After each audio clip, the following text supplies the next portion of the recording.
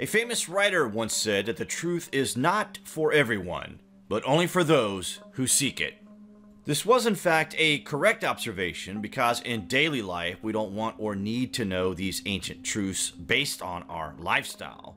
We are mostly concerned with our immediate selves rather than thinking of the broader picture, and rightly so. This is the society we live in, after all, and the truth is used to give the elite an upper hand, as the control over the masses is now beyond critical. Where humans and gods came from may be one in the same question. If we consider the gods, for example, to be our creators, then that means Earth was picked as the location for human life to grow as a civilization. But why are we placed here? There absolutely must be an answer to that question one way or another. If we can consciously ask the question, and it bothers us enough that it itches our thinking, then we must consider that this is a burning question for a reason. Our thoughts may even be triggered at certain intervals in this growth process as we expand our brains and thinking ever more forward as the decades and centuries roll on. This sense to learn of our origins and what the hell we are doing here is gathering momentum. It is a question that is now raging in millions of people's minds. The more we consider this question, the more we search for the answers, and lo and behold, we are finding them in the ancient records through reinterpretations of texts that we have been wrongly told to us. Only now we are going forward and learning of these things for ourselves. We are actively re-educating ourselves to the point that we are not relying on educators to tell us things. What is happening is the phenomenon known as self-education. Through this process, we can collaborate with other truth seekers and join the pieces of the picture together. A painstakingly slow process that will inevitably involve many millions of participants. Ancient Earth inhabitants used technology to build magnificent structures on this planet that we call man-made, but the technology involved in these designs and achievements are of such incredibly advanced proportions that we must at least consider that the civilization that built these things are now lost to this world. We know there was a cataclysm, but the events surrounding what triggered this ancient happening is knowledge that is lost to us. But the signs are everywhere that there was an advanced race of beings on this earth before us. What the relationship between them and us is may be the missing link. Wait till you hear this. Ever heard about the very ancient city Submerged off the coast of India? The city of Dwarka is one of the lost cities of the world that dates back to the before time. The problem archaeologists have encountered with this lost city is the very fact that it is predating known history by thousands of years. They have abandoned excavation in the region due to a lack of understanding in what they are uncovering. Basically, Dwarka has the potential to rewrite the entire context of known history, and this is causing major concerns in elite circles. It is a watershed moment. The conservation involved at this site is off the charts, so drastically huge that they can't get their heads around the task involved, so they are literally sitting there with their heads in their hands, wondering what to do, because this place is advanced, ancient, and pre-cataclysm. Amish Shah tried to contact the Archaeological Survey of India with startling replies to his polite messages. The responses suggest that they are trying to hide something. For them to suggest that someone with a few questions has a preconceived notion of something he knows very little about is very suspicious. In fact, it suggests that what they have found at Dwarka has not fitted in with their own preconceived ideas of what they thought the site was, and now they are adamant to close the door on the truth. If what they have discovered is the most ancient civilization known to us, then there must be something going on. Now, what if we were to tell you that what has been found at the submerged city has carbon dated to 32,000 years, advanced structures in ruins, submerged, and it is 32,000 years old. In Hindu scripture, it is said that Lord Krishna came to the earth from another planet. flying around in chariots and inspiring people who've seen him as a hero. In the Mahabharata, it literally says there is a war going on in the skies above and even above that. This is a celestial war and one which he wins. This immortalizes Krishna in the eyes of the people who witness these events, and he is worshipped as a god to the would-be observer. Places like Dwarka are dedicated to such beings. Above this place, these things were witnessed, and civilization built the city here. These ancient events inspired so much, and the timeline of when this happened is mind-boggling. If Dwarka really is 32,000 years old, then what else have we missed in the contextual references of historical accuracies? In the mid-20th century, the news was breaking across the planet that a lost civilization had been discovered that predates all previously known civilizations by thousands of years, dating back to a time in history that in the today and now we class as mythology. The time of the gods and ancient advancements in technology and science and even space travel, believe it or not, the ancient civilization of this world were not the primitive race that we are led to believe. And we today are not the pinnacle of intelligent advancements of technological brilliance. It has all happened before. Marine archaeologists have used a technique known as sub-bottom profiling to show that the building's remains stand on enormous foundation stones of epic proportions. The discovery of the legendary city of Dwarka, which is said to have been founded by Lord Krishna, is an important landmark in the validation of historical relevance of the Mahabharata. It has set at rest the doubts expressed by historians about the historicity of Mahabharata and the very existence of Dwarka city. It has greatly narrowed the gap of Indian history by establishing the continuity of the Indian civilization from the Vedic age to the present day. The discovery has also shed welcome light on second urbanization in the so-called Dark Age, on the resuscitation of Dharma, on the resumption of maritime trade and use of Sanskrit language and modified Indus script. Marine archaeological explorations of Dwarka have brought to light a large number of stone structures.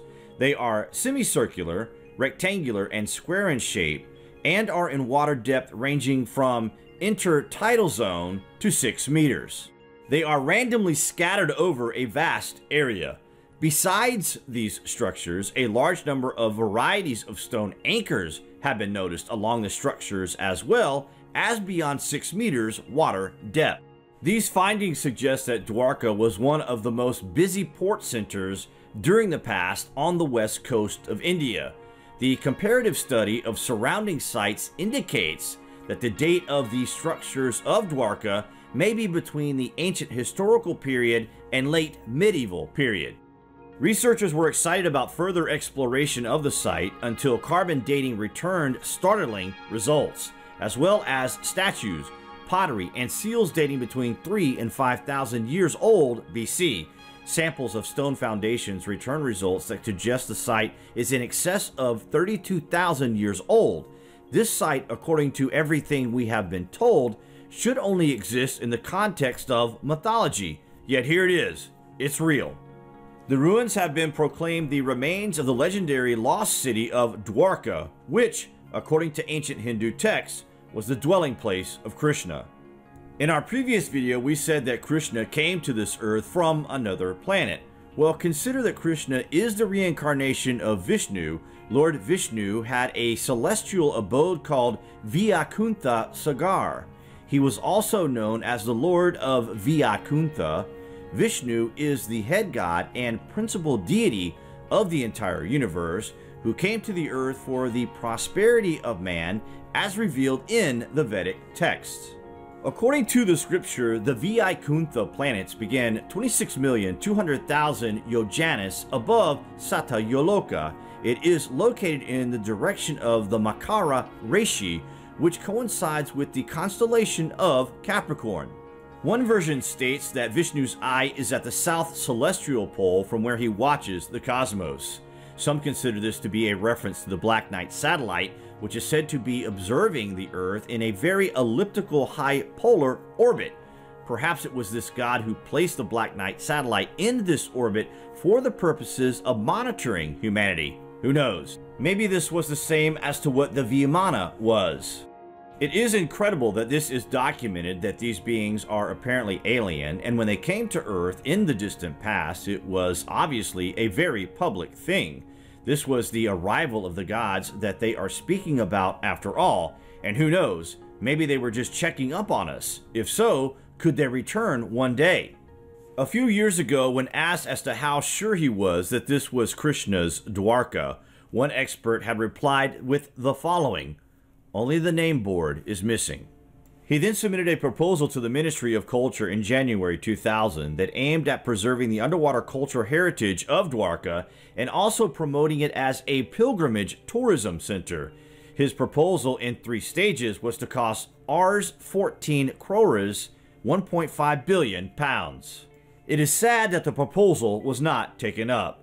The then Secretary Ministry of Culture visited Dwarka and promised help, but nothing has been heard so far. In the project proposal, the experts write, "The fort walls of the first town of Dwarka, said to have been founded at Kuthasthali in the Bet Dwarka Islands, has been traced on shore and in the sea, and also dated by thermoluminescence, dating method to the 6th century BC. According to him, the clue to the existence of ancient Dwarka near the modern town was found during archaeological excavations near the Dwarkadesh temple in 1979. Eroded debris and pottery provided evidence of a port town destroyed by sea about 5,500 years ago. This evidence is what led to the early excavation in the Arabian Sea near the mouth of the Gomati River, where the modern town of Dwarka stands. The Indian mythology is replete with accounts of how the original Dwarka looked like. Mahabharata says that Dwarka had 900,000 royal palaces, all constructed with crystal and silver and decorated with emeralds. The city was connected by an elaborate system of boulevards, roads, marketplaces, assembly houses, and temples. These legends have been etched into the Indian minds for so long that their authenticity is not questioned, and now the rest of the world can see these historical accounts realized as reality. It is interesting to note that the name Dwarka translates to either a door or gateway to another realm, obviously another reference to the Lord Krishna, who may have used some sort of portal for transportation in the cosmos, and we will speak further on that point in our next installment. Excavation of the ancient city began in the 60s and was ongoing into the 1990s, when an absolute ban on further excavation was put into force until such time that they could properly understand the significance of such an incredible find. Just to put it into context for you guys, at the scale of what is under the water is said to be 2 cities each larger than Manhattan, which are submerged and teeming with ancient buildings and artifacts. The blocking of further exploration of the site is anomalous, because if this is the oldest civilization known to man that they have found, then surely the confirming of historical text, like the Mahabharata, would be a good thing, right? This surely proves that mythology is actually history, so what's the problem? This place is dating to 32,000 years, exactly when Krishna was alive according to ancient text. Human history is strange in the sense that even though history has happened and it is documented, we still don't believe it to have happened. At least we didn't for many years. But our history is something that needs to be embraced instead of a tool for a would-be conqueror to suppress it. There is an overwhelming feeling at the moment that our ancient past is connected to our future. The advanced civilization that existed built and documented these things for us to find. It is obvious that the ancients knew secrets to the world that we do not know, and the understanding they showed in construction methods and alignments with the stars is no doubt a message from them to us, one in which they knew we would find one day. It is notable that on the island of Bet Dwarka, the indigenous people do not speak Hindi, English, or any other Indian language. They speak their own language, which is an ancient one that dates back to the period before the Mahabharata was written. It is also notable that if you wanted to find artifacts from the city of Dwarka, then shockingly all that you need to do is stroll along the beach on the coast where things have been getting washed ashore for centuries. Artifacts with inscriptions are found to hand by simply looking at the ground. It is shocking, and the scale on what is being lost is unthinkable. They are allowing history to slip through time here. The whole island at this location wraps around itself, forming a semicircle. It is shocking that the Indian government has a complete hold on this location in terms of not being allowed to dive to explore. There is no doubt that something has been discovered here of tremendous significance, that perhaps the world was not once ready for such revelations, but in the today and now we are surely ready to learn of such things, right? In a never-ending sea of consecutive speculation, two questions always keep popping into mind. That being, who are we and why are we here? You must consider to answer such a question, we must first arrive at the answer as to why we humans exist. And the answer to that will not be an agreeable answer in the grand scheme, but we can at least sleep a little better having asked such things. To trace back the answer to such questions, we must also trace back the history of our civilization. Whether or not this process brings about a satisfactory answer or not is anyone's best guess, but we are sworn to share whatever answers we find with our viewers. So, on the island of Bet Dwarka, pottery and sculptures have been found that are dating to 2,000 years before Jesus Christ. These things are from a time that was after the before time, yet still before modern time. Somewhat a conundrum when considering history which is lost to us. When we look at the horizon at Dwarka, and indeed from Bet Dwarka, we are confronted with an image that is seemingly timeless. A literal sea of water where no obvious signs of a civilization are present, other than the modern influence. Yet, underneath all the water we have sitting waiting to be discovered, the oldest civilization ever discovered on planet Earth. It is literally mind-boggling. Dwarka is one of the best studied underwater discoveries in India's Gulf of Cambay. It's still a thriving city today, but marine archaeologists have been studying its ancient underwater ruins for decades. According to ancient Hindu texts, Dwarka was a beautiful, prosperous city founded by the god Krishna. Dwarka was destroyed when the evil king Salva attacked with a flying machine, Vimana, and it sank into the sea when Krishna left. During ancient times, including when Plato lived, frequent tectonic activity caused massive earthquakes, floods, and other catastrophic events that might explain why so many cities vanished underwater. Many of these sunken cities are shrouded in myths and legends, but were those legends simply based on the geological events? Those who favor a more transcendental or metaphysical explanation suggest there is some kind of divine intervention at work, and these destroyed civilizations were paying the price of their immortal deeds. Regardless of why these cities around the globe slipped underwater, they are fascinating windows into the history of our lost civilizations. The whole area of sunken Dwarka is not a small area, it is vast and still being rediscovered to this day despite restrictions on the exploration of such a site. According to ancient explorer Amish Shah, the local people appear completely oblivious to what is on their doorstep. Of course, that being the oldest civilization on the planet that we know of. Yet the people that still live here today have not traditionally learnt of such epic historical periods that are sitting on their doorstep. Interestingly, to dive on this site would definitely reveal more, even for such a small stint, but this is all completely banned and being monitored by both the Coast Guard of India and armed troops on shore. Crazy, right? The Mahabharata epic poem describes a fascinating city called Dwarka, the dwelling place of Lord Krishna. This is the site of the lost city of Krishna, and guess what? Nobody seems to know about it. Yet, one of the biggest religions on the planet is describing this place, and it is sitting right under the noses of the masses. The Mahabharata epic is describing the largest war ever fought on Earth in such a short period of time, killing over 4 million participants in 2 weeks. The weapons used at this epic event is not known, but it is said to be charged with all the power in the universe, suggesting that this was an unknown weapon and one of mass destruction, and this was said to have taken place close to Dwarka. Hindus have no doubt that the deity with this tribe traveled from Mathura in North India to build a new kingdom of gold in Dwarka.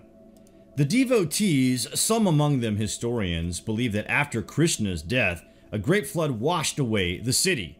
The date of the event is not clear, but to find the truth of the city, the government is pressing into service underwater robots. Yup, you heard that correctly.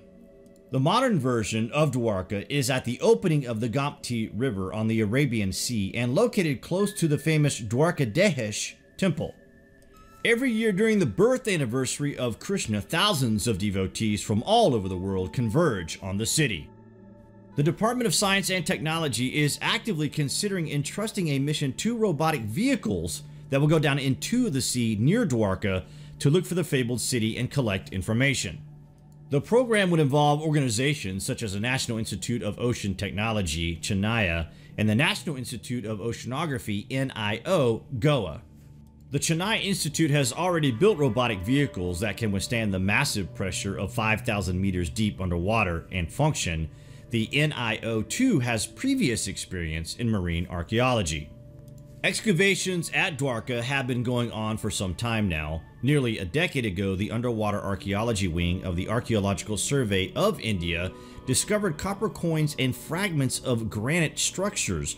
In the process of the hoped-for discovery, the explorers also expects to test several technologies, such as underwater imaging, the mapping of the ocean floor with sonar waves, and dating of old stones and implements. The first excavations at Dwarka were supervised by Deccan College, Pune, and the Department of Archaeology, the government of Gujarat in 1963, under the direction of H.D. Sankalia. Over the years, it has thrown up pottery that suggests that the city could be 3,000 years old. The Modi government seriously believes that many things mentioned, like flying machines and versions of in vitro fertilization, IVF, in ancient texts like Mahabharata and Ramayana are for real, and the Indian civilization was very advanced then. The underwater robotic expedition is in keeping with that belief. In case evidence is found for the existence of Dwarka, it would be a great boost to the BJP-led government. They would have historical basis to the idea of Hindu myths and their professional faith in things ancient. The quest to prove the historicity of the epics by dating them affirmatively is an old pursuit. It is also a politically fraught subject that has been making recurrent headlines. Generations of researchers have combined the study of the two texts with data from astronomy, archaeology, and paleogeography. The field has been widened to include genetic studies and natural sciences, but to little or no avail. We are far from any unanimous agreement, except for concurring that the Vedas predate the Ramayana, which came before the Mahabharata. And what about astronomical anomalies that are seemingly linked to such things taking place on Earth?